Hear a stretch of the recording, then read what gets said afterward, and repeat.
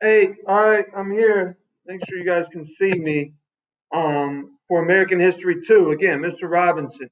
So today we're starting a new unit. The new unit is the Great Depression. All right. And we're basically going to look at the causes of the Great Depression today. And there are a few causes. A lot of times, the Great Depression gets blamed, an unfair amount of it gets blamed on Herbert Hoover, right, who was the president when it started, but it wasn't really all his fault. So let's go ahead and let's get into it. The so depression begins. That's the name of the first slide.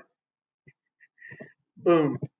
So after the war, now you got to remember, this, during times of war, there has to be a ramp up of production. You have to produce more food, more equipment. All these things have to be produced in high volumes for the war effort.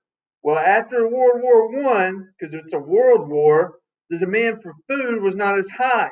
So farmers are losing money because being a farmer is not a it's it costs a lot of money to be a farmer. You can't just go in and be a farmer and not have any money. You got to buy equipment, you got to buy land, you got to buy labor, seed, all these things. It takes money to be a farmer. So farmers are losing money after the war.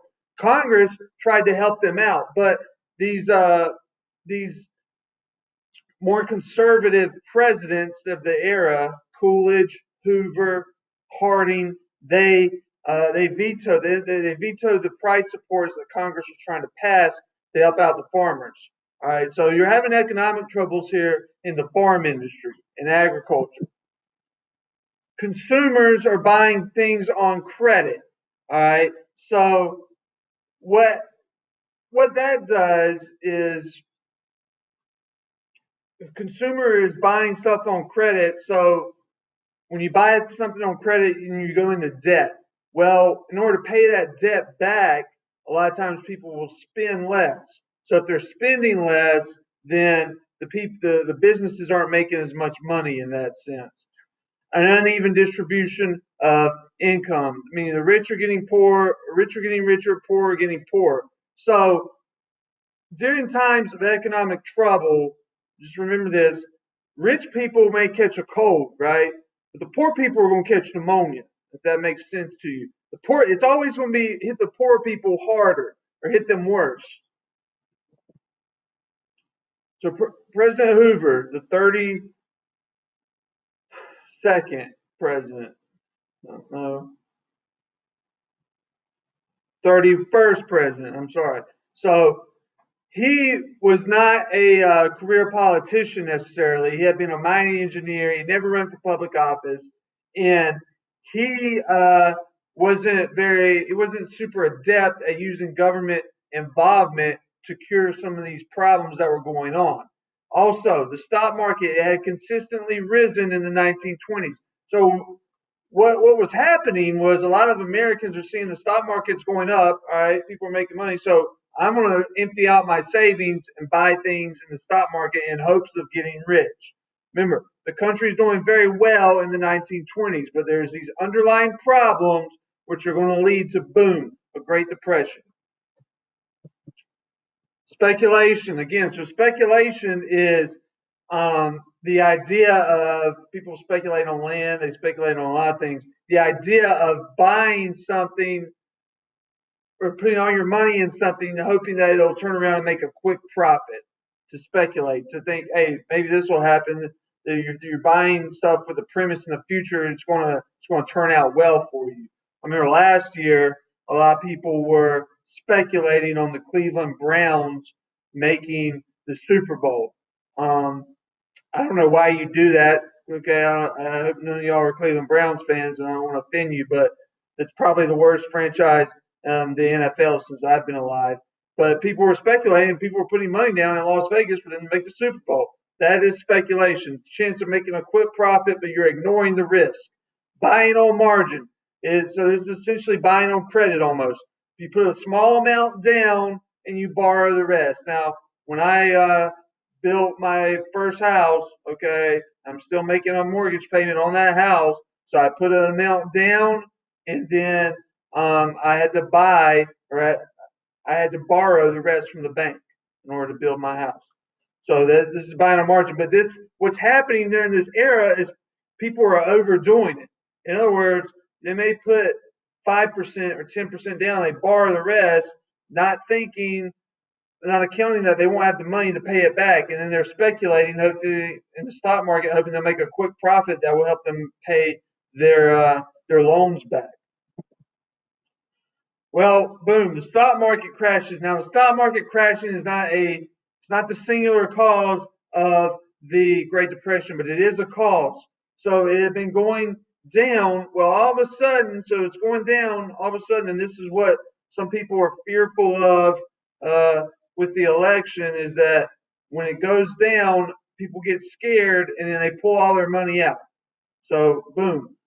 All the investors, they start pulling their money out. And what this does, it drives all the prices of the stocks down to where they're not worth anything at all anymore. So people who bought their stocks on credit with the idea of speculating that the stock price is going to go up, now the stock price is going down, they've lost money. They're stuck with this debt. Okay, it's called Black Tuesday. It's when shareholders, they frantically tried to sell and get rid. They panicked. They tried to sell and get rid of their stocks. But the problem was everyone did it. So all the prices went down.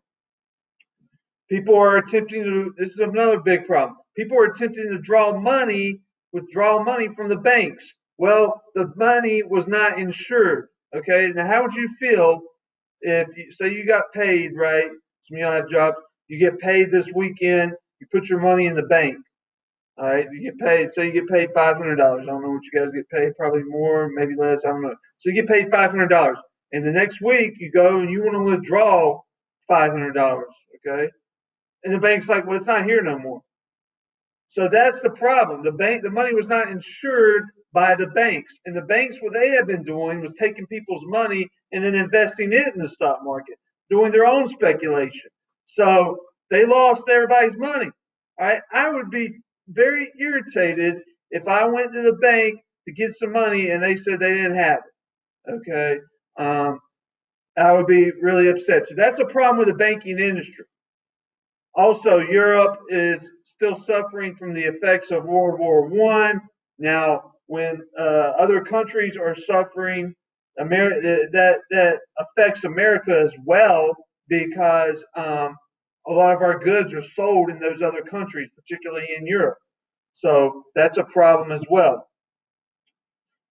Again, these pro-business presidents, they were passing tariffs. They passed a tariff in an attempt to make domestic goods more valuable, promote domestic businesses. But America passing this tariff, because a tariff is a tax on another country's goods, the other countries said, well, we're going to tax your goods. So now America can't sell its goods as much overseas. So that's hurting. It's limiting the markets in the United States. It's limiting foreign markets for American goods.